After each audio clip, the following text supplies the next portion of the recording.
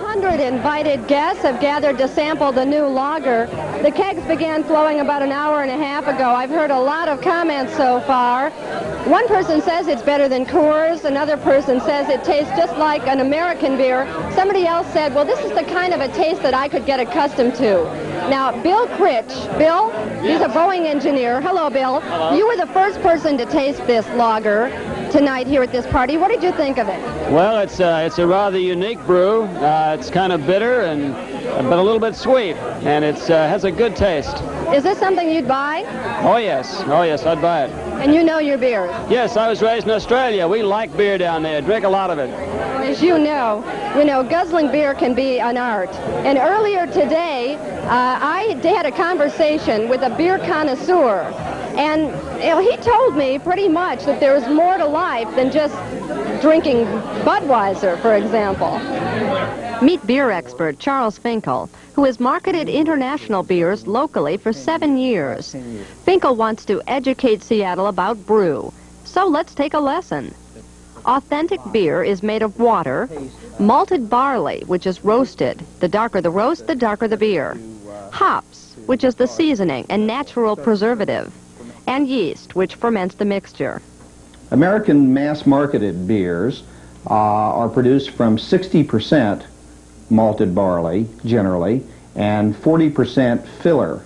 They politely call that adjunct, but that is generally corn grits or rice extract, designed not to have any flavor or any taste or any character, but to give beer fermentable solids, just as certain breads contain something other than flour, and certain cheeses, things other than dairy products. You think American beer is comparable to Wonder Bread and... It's the Velveeta cheese of the beer world, absolutely. Because of the fact that it's made with 60% of what it should be made from and 40% of what it is less expensive than that. But just like wine, there are different kinds of wines depending on the grape. There are actually different styles of beer depending on the recipe. There are approximately 15 classic styles of wine, different taste characteristics, and there are approximately 25 different classic styles of beer. Pale ale, porter, abbey ale, copper ale, double bock beer, Scotch ale, nut brown ale, oatmeal stout, wheat beer. Those are all different styles of beer, and the way to learn about beer is to not drink one from Norway and one from Germany, but to drink beers based on how do they taste. The same way that you learn about cheese. You try a Brie and a Port Salut and a Roquefort, or about wine. You try a Cabernet and a Chardonnay and a Zinfandel. Each of those taste different because they're made to different recipes with different grapes in the case of the wine. Finkel says beer should be served cool, never frozen, never heated. It does not have to breathe, and it should be poured into the middle of the glass. Pour beer generally straight up. And it took the brewer a long time. This is a cherry beer made on the Lindemans farm in Belgium. It took the brewer a long time to put the carbonation, what we call the head, in there. So you should take a while to pour the beer. Don't try to do it all in one pour. Now most people pour the bottle. They sort of pour it like this. Right. And what that does is to eliminate the head. They try to eliminate the head, but the head, as you can see, is both aesthetically beautiful. I think it's sort of fun to sensual to put your mouth to. Delicious. And it really releases the carbonation from the beer if you pour it straight up, and it makes the beer less bloating. And which countries brew the best beer? Our expert says Germany, England, and Belgium. And the worst? Well, that brings us to the subject of lights. What about light beers? Let's take Miller Lite. I wouldn't drink that. That's a beer that's made with very little of what beer is traditionally made with. It's beer really by name, but classically you couldn't call it a beer. It has no taste, in my opinion. It has 39 ingredients? It's made with, they say, as many as 39 ingredients. Classic beer, according to German purity law, has 4 ingredients. So what are the other 30? The other ones are additives, chemicals, preservatives. Toast it up. Great, here we go. Here is a toast to the new Thomas Kemper beer. Yes, it's pretty loud. crowd. And now Lori has a story about the new brewing company. Lori? Thanks a lot, Linda. The newest entry in the microbrew market is from a 2-month-old Bainbridge Island company, the only small company brewing lager west of the Mississippi. Tonight, a Bainbridge Island secret, known only to patrons of selected taverns and eateries, becomes known in Seattle. Thomas Kemper Lager. Okay, so the brewery is no Rainier beer plant, but that's what makes the brew special. Chemical engineer turned brewmaster Will Kemper, his wife Mari, and their partner Andy Thomas can only brew 25 kegs per week. Lager takes 5 weeks to brew versus ale, which can be trucked out after only 2 weeks. Once I got into it, then I got into the chemistry behind it, as Mari was saying, there are a lot of similarities to cooking. Now, beer making as opposed to wine making, there's a lot of thermodynamics and heating involved in it. So that's a different concern than, the wineries. And, and now since we're doing a lager, then there's a lot of cooling. Well, I feel like you always have to go for your dream. If you never go for your dream, you'll never feel like your life has really been completed or that you've done what you wanted to do in your life. And this is something he's always wanted to do, more than anything else. Most of the equipment was bought cheap from local dairies and jerry-rigged to brew beer. It took Will about 3 years to hit upon the perfect lager recipe. The secret to a good-tasting beer? Use few additives. Use yeast cultures from England. Make sure it has a pleasant bouquet. And taste it cold, fresh out of the keg. It's clear enough, yeah. To make it super clear, you'd have to add silica to do it. It's called a chill haze. Can you smell it being fragrant? Mm-hmm. Now, very good. To give the fragrance more so, I'd suggest is just swirl it like that. The Kempers want to increase production this year to 75 kegs a week. Although it will mean hard work, they say brewing is fun. Why, even their phone number is playful. It's 842-SUDS. For you real aficionados out there, Thomas Kemper is a Helles Münchner Lager. Pardon my German. Well, when you talk about beer in this area, you think about big outfits like Olympia and Rainier. But Charlotte Rayner reports that's not all that's been brewing here. That's next on Top Story.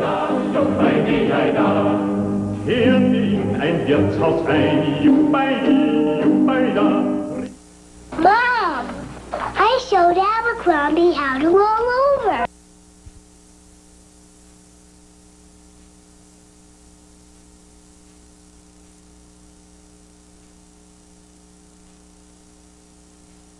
You probably named two, the old Olympia Brewery and Rainier.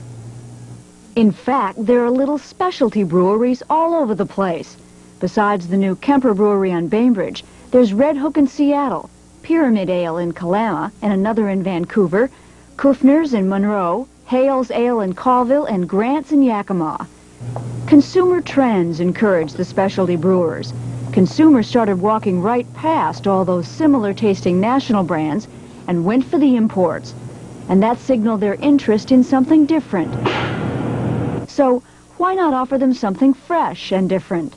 The Red Hook Brewery in Ballard was the first to open in Seattle in 1982, selling only fresh beer in kegs. Business has been good. In the last year, our volume of kegs is up about 1/3 from a year ago, and from when we started, it's almost double. The market is growing. There's a lot of new small breweries in Washington State, and we're just trying to keep up with the growth rate. It's probably growing at about 25% a year. The small local breweries take advantage of locally grown hops, plenty of good water, and a high rate of consumption by fresh beer lovers. As a matter of fact, the only people in the country who drink more draft beer than Washingtonians live in Oregon. Even though this tavern owner charges 50 cents more for a glass of local Red Hook, people buy it, and he wouldn't think of not stocking it. No, I think it fills a need that the people who want Red Hook don't want the other. They probably would look until they found something comparable. I think that's why the proliferation of all of the small breweries today, that people want to change. This is a market that's just being tapped, so to speak, and the local beer producers don't even advertise. In Seattle, Charlotte Rayner, top story. The successful marketing of beer, however, just isn't possible without some advertising. Greg Palmer looks at one aspect of that story when we come back.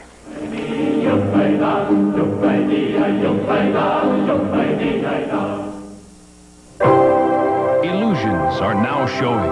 Under their spell, you will believe that a visitor from another planet has arrived, cloned himself into human form, to begin a romantic odyssey on Earth.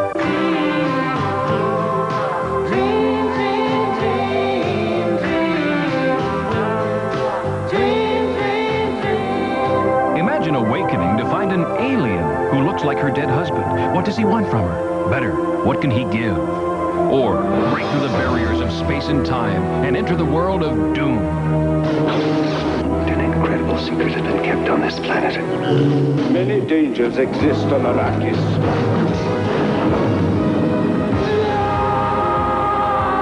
Both sides of the imagination are at war on doom. The incredible nightmares of evil and the dream of ultimate victory for the good. Now, a musical fantasy. I'm here to save you. Playing forbidden love. Try me. To the beat of bullets. This ain't real life. What is it? Jazz. The Cotton Club is a kaleidoscope of sound and images spinning out classic movie make-believe about gangsters, lovers, and music. Oh, wait a minute, Eddie. You don't really think that old trick's gonna work? We're not gonna fall for a banana in the tailpipe. You're not gonna fall for the banana in the tailpipe? It should be more natural, brother. It should flow out.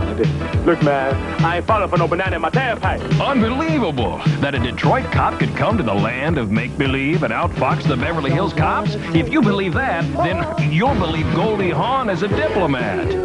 Hi, Grandma, if you're watching. What is this cornball routine? This is a real natural high for me. Imagine a cocktail waitress serving protocol. Fantastic? Okay, Goldie, show us how to greet the queen. Perhaps she's not as unintelligent as you seem to think.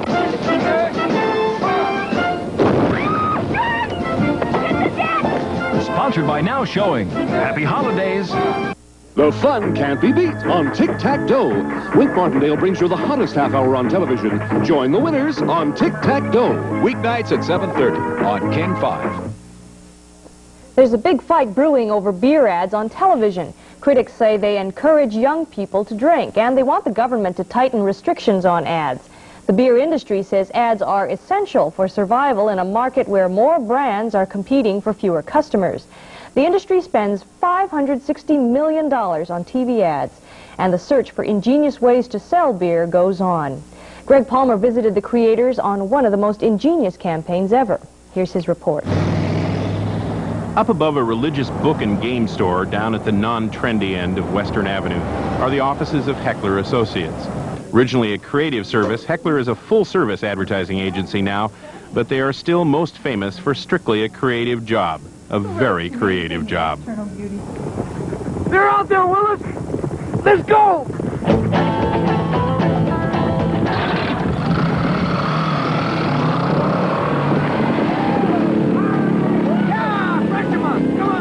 For several years, I thought that we should be doing something that was a derivative of cowboy movies or cowboy TV programs, or at least cowboys, herding the giant bottles. The boss didn't find that very interesting. It wasn't funny enough or strange enough. So he came up with the idea of giant living rooms that are movable being the vehicles that are herding the bottles instead of people on horses. Ed Linebacher has written and produced the Rainier commercials with his Heckler Associates for 10 years now. He talks about funny and strange the way other ad men talk about item and price. In the mystery and suspense genre, and I would add, in advertising, a tongue-in-cheek irreverence is indispensable.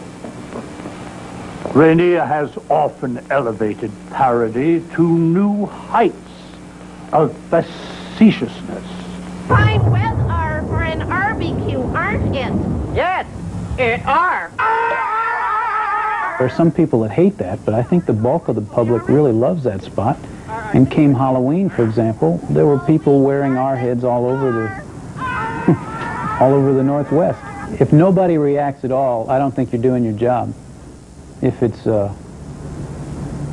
90% favorable and 10% unfavorable, I'd say that must be really good. Of the 100-some commercials, many are parodies for no particular reason other than Linebacher and Company's affection for parodies. Some are completely original concepts, and a few, like the sweet-spoken, light beer-drinking housewife, are classics.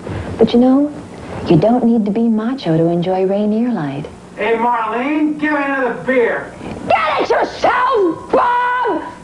Unlike most Rainier beer commercial watchers, Ed Linebacher doesn't have any favorites. By the time he's produced them, he's bored with them. But when he talks about the giant running bottles, the only recurring theme in the spots over the 10 years, a certain wistful affection is obvious. We've still not ever had them captured.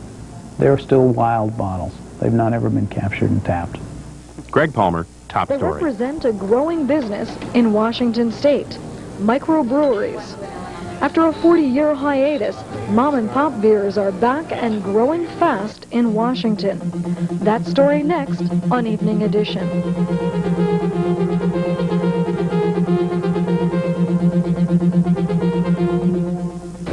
It's a beer lover's fantasy come true. Today, more than a dozen different beers are brewed in Washington State. 4 years ago, none of these handcrafted local beers existed. Washington's microbreweries began springing up in 1982, in part because a state law adopted that year increased the allowable alcohol content of beer to 5%. Once the alcohol limit was raised, microbrewers felt they could outdo the popular imports for flavor and freshness. Among the first to take advantage of the new law was Red Hook Brewery in Ballard, founded by company president Paul Shipman. The old law was an obstacle because all the beers had to be under 4% in alcohol content. When you're making an all-malt beer under 4% alcohol content, you're limited as to the range of bodies and the fullness and character that you can have in the beer. We compete with the imports in terms of price, but you're paying for handwork rather than ocean shipping. Red Hook brews about 200 kegs each week with the help of 6 full-time workers. The process is done entirely by hand from the moment water and barley are mixed in this copper brew kettle to the time the beer is pumped into kegs and delivered. Brew foreman Rick Buchanan examines, measures, and tastes each batch to ensure its quality. He learned brewing as an apprentice, but he also brought with him a unique blend of experience. I was a chef for many years, and I quit that and went into pipe fitting, and essentially those two things gave me a good background in building a brewery.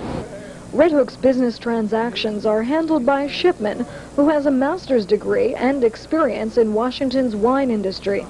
He's also the company's main salesman. I go out every day and call on at least 4 establishments that pour one or more specialty beers. And usually at least 3 of those are existing customers, but I also prospect every day. And that helps. Despite such efforts, brewers like Shipman present no serious competition to large beer makers.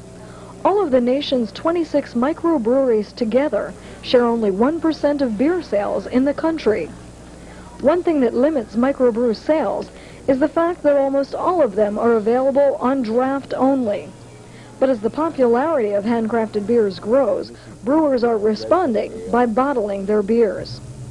Red Hook Ale and Ballard Bitters are already being bottled at the Ballard Brewery.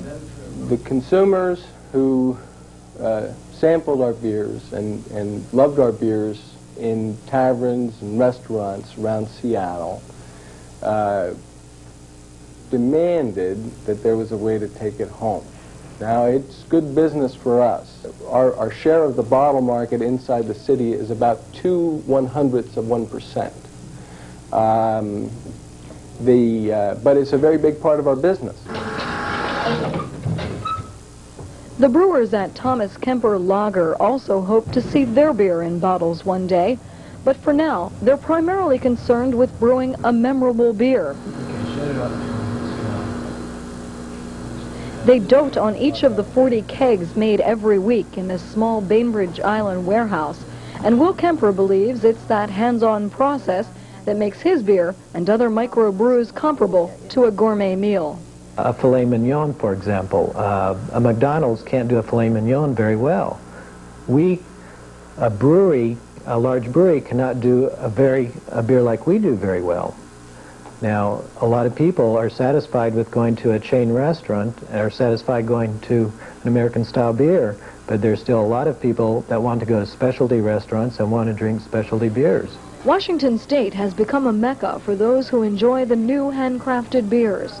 A fourth of the nation's microbreweries are located here, close to abundant supplies of good water and acres of hops and barley, all essential ingredients for beer. This high concentration of brewers is both beneficial and challenging for the tiny companies. There is a much larger market here, and because the small brewer is here, it seems to create more interest. Seattle is like the Napa Valley of specialty beers. So we, in this city, and this is the only place in the country where it's occurring, the specialty brewers knock heads. Microbrewers also hope to mimic the success of small American wineries by providing a fresh-tasting beverage that could displace the imports over the next 5 years. For Evening Edition, I'm Susie Hedrick. Yeah, drink it right now.